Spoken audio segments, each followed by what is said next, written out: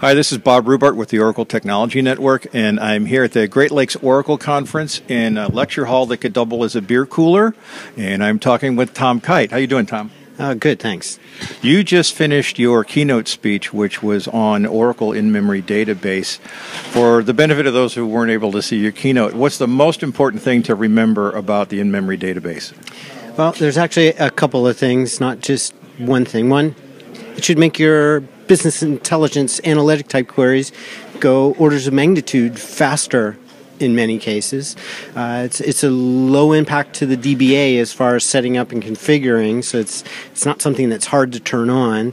The third thing is it doesn't impact any existing features. So if you're using replication or data guard or rack or anything else like that, the addition of these new data structures don't impact the ability to use any of those capabilities. And maybe one of the most important things is as long as you have a well-written application, you need to make no application level changes to do this. The optimizer will figure out whether it should use an index to get a row or a full scan and a cell offload and Exadata to get all the rows, or to use the in-memory structure that's up in the SGA area to answer the question. So it's a decision made by the optimizer.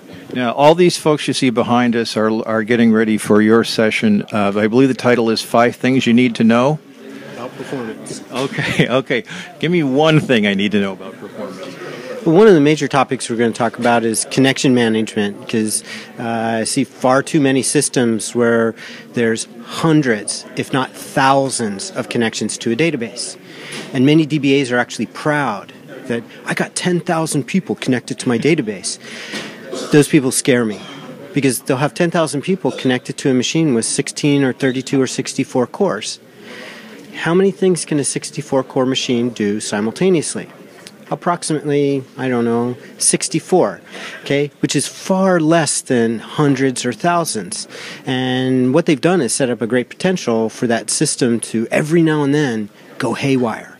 And so these people with thousands of connections, they usually have a conversation with me that goes along the lines of, everything runs good until it doesn't. And then something happens, we reboot, and everything's good again until it isn't. And I know exactly what's happening, is that most of the times they're having 10 to 20 connections active and everything's okay.